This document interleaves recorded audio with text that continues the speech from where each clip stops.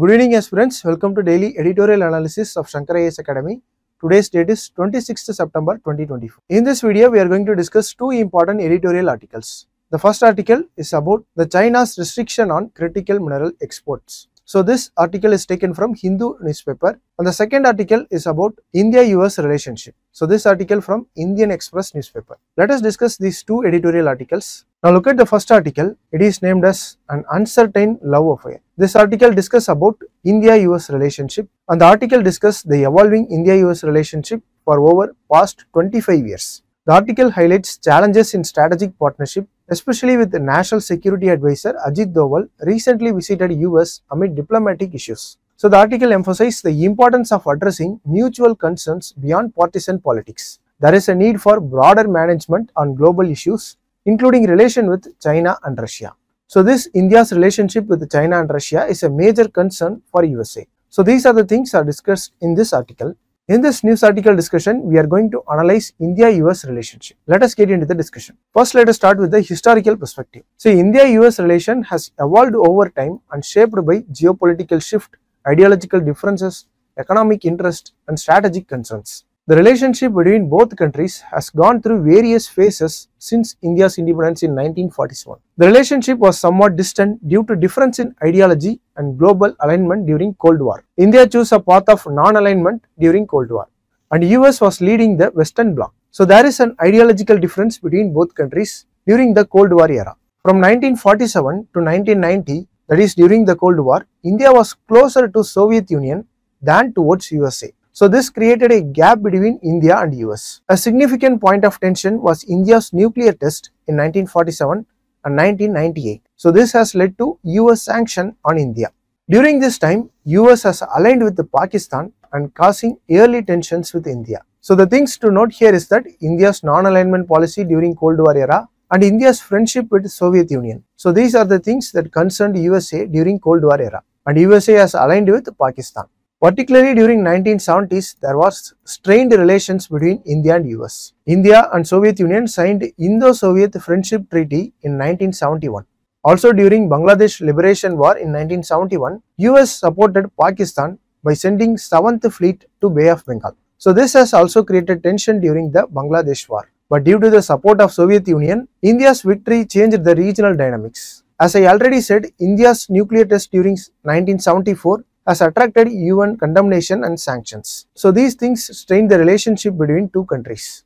Now at the end of Cold War in early 1990s, created a new geopolitical environment. So with the dissolution of Soviet Union, India lost its principal strategic ally and began to reorient itself. So the economic liberalization of India under Prime Minister P.V. Narasimha Rao and Finance Minister Manmohan Singh in 1991 opened the door to greater economic cooperation with the US. Again in 1998, the relationship were briefly strained due to India's conduction of nuclear test in Pokhran. Again in 1998, the relationship were briefly strained when India conducted its second nuclear test, that is Pokhran 2 in 1998. So this has led to US sanctions. However, the US quickly realized that isolating India was counterproductive and diplomatic efforts began to improve the ties between two countries. So this is the evolution of India-US relationship from 1947 to 1990s. Now let us focus on the strategic partnership and economic interest. The India-US Civil Nuclear Deal Agreement was signed in 2008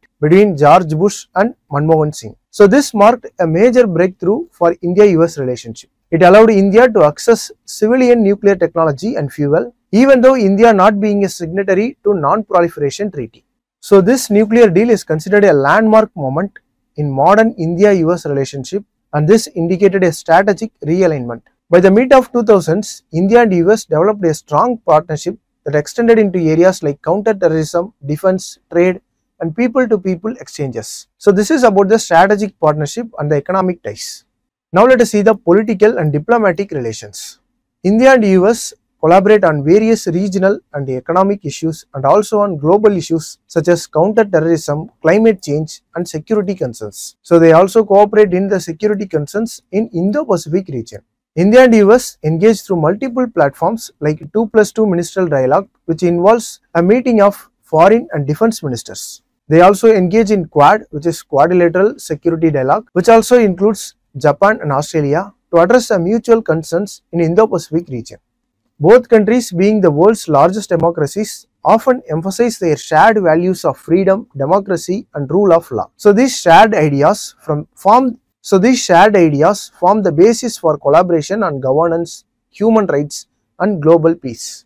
Now talking about the defense and security cooperation, India has become one of the largest importers of US defense equipment. US has provided India with advanced weapon systems like Apache, Chinook helicopters, P-8I maritime surveillance aircraft, and recently they have provided Predator drones. So this is about the defense trade between India and US. If you look at the military exercise, India and US conducted several joint military exercises such as Exercise Malabar, and this Exercise Malabar involves the navies of two countries along with Japan and Australia. The other joint exercises include UPSC and COP India.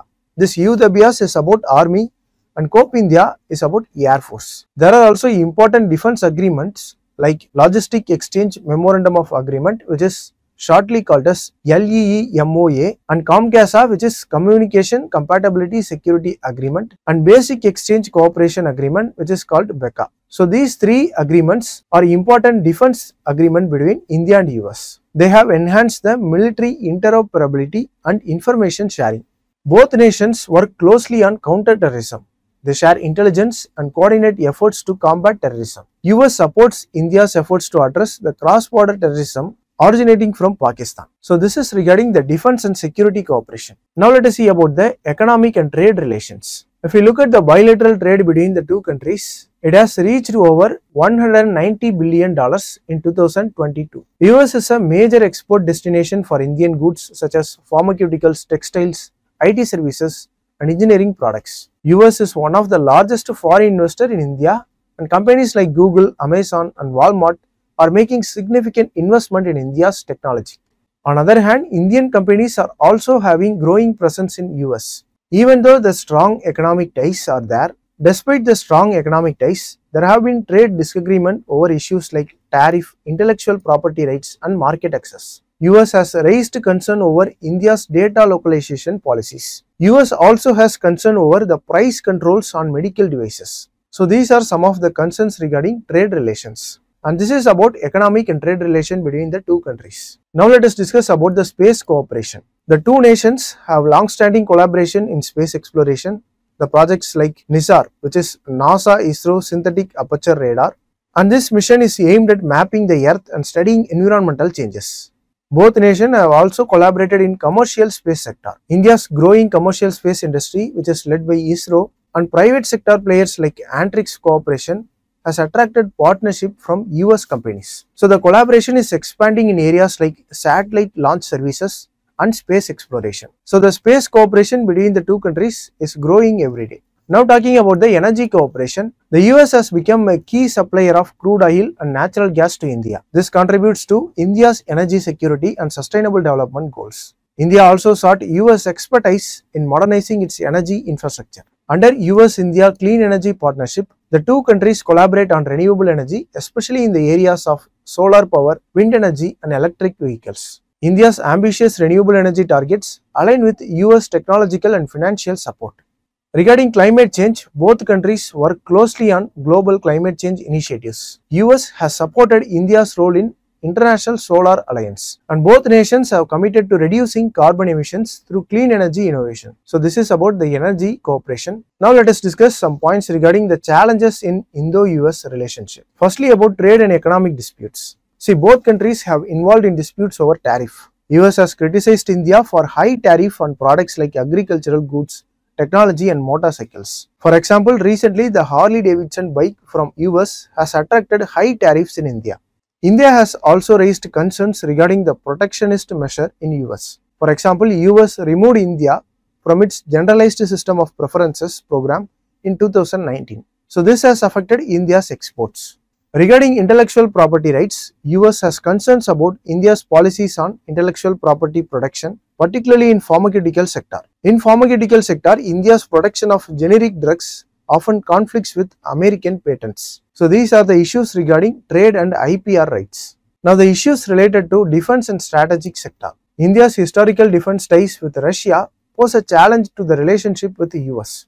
India continues to purchase Russian military equipment such as S-400 missile defense system, even though US is opposing it. Regarding the US withdrawal from Afghanistan in 2021 and subsequent takeover by Taliban, it has raised concerns in India about the regional security and terrorism. India felt sidelined in the US-Taliban negotiation and is now facing the challenge of dealing with increased instability in its neighborhood. So this is especially with the influence of Pakistan and China, whose influence is growing in the region. Regarding human rights and democracy concerns, US has occasionally expressed concerns about India's domestic policies, particularly related to human rights and freedom of speech. Issues like revocation of Article 370 in Jammu and Kashmir, handling of protest against CAA Act, and other internal policies have drawn attention in Washington.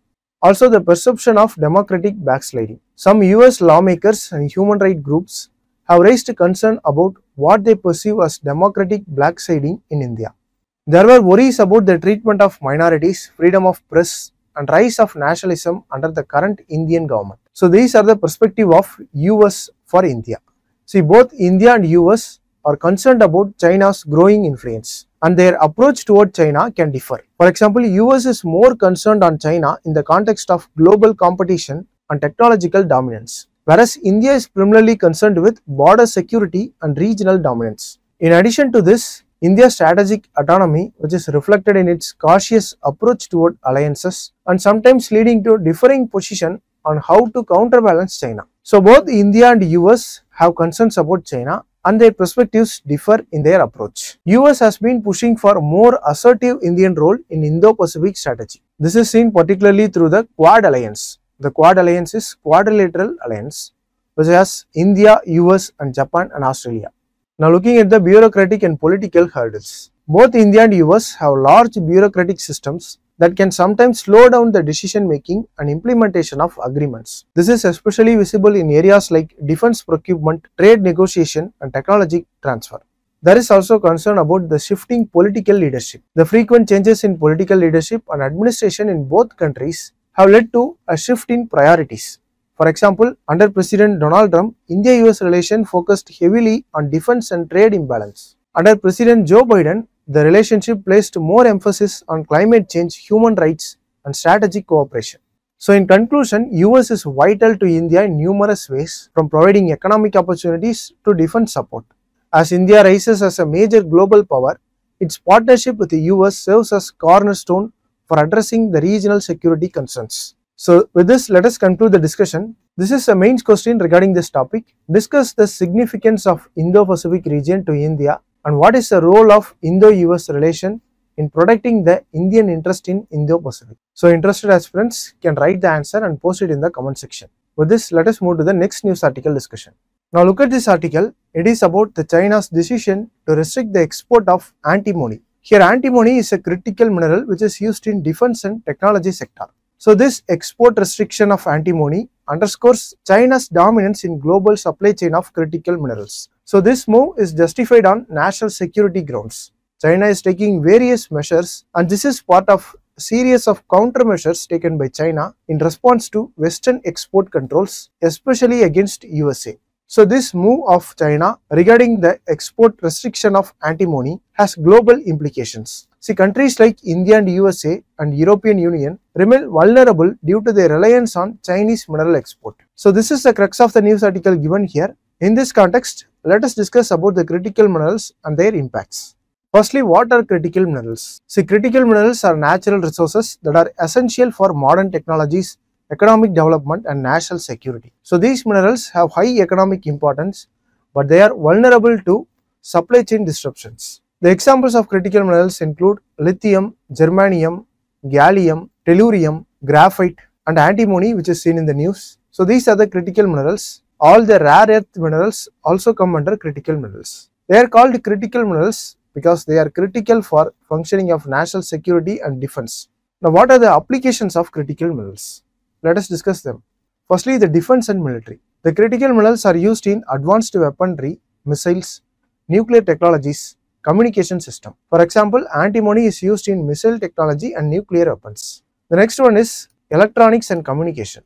These critical minerals are essential for manufacturing of semiconductors, smartphones, computers, and other electronic devices. For example, gallium and germanium are used in semiconductor chips. They are also used in solar cells. Then about the green technology. See, critical minerals are used for green technologies like solar panels, wind turbines, and electric vehicles.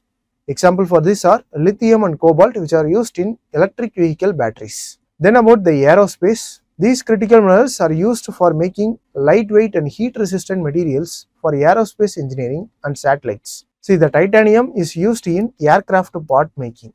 Then about the healthcare, the critical minerals are used in medical technologies like MRI machines, medical devices, and pharmaceuticals. For example, the rare earth elements are used in imaging technologies. So these are the important applications of critical minerals. Now let us discuss China's dominance in critical mineral exports. See, China controls key segments of mining, extraction, refining, and processing of critical minerals. The countries like US, Japan, India, and European Union rely on China for critical mineral supply. So China is leveraging the mineral power for geopolitical influence. China controls the 60% of rare earth production and 80% of processing of critical minerals globally. So China announced that the export restriction on antimony and other critical minerals. As we have seen in the newspaper, this move is a response to US export control on semiconductors and high-tech equipment. So this move reflects an attempt to maintain China's dominance in strategic sectors like defense, electronics, and green energy. Regarding antimony, China controls 50% of world's antimony production. The export restriction will lead to shortage and affects the industries which are reliant on antimony for manufacturing. So the sectors like defense, electronics, and renewable energy will experience delay and cost increases due to the limited access of this critical mineral. So these are the important impacts of the export restriction of China over antimony. This export restriction of China will also have impact on strategic industries. Antimony is crucial for making weapon system, infrared sensors, missiles, and nuclear technologies.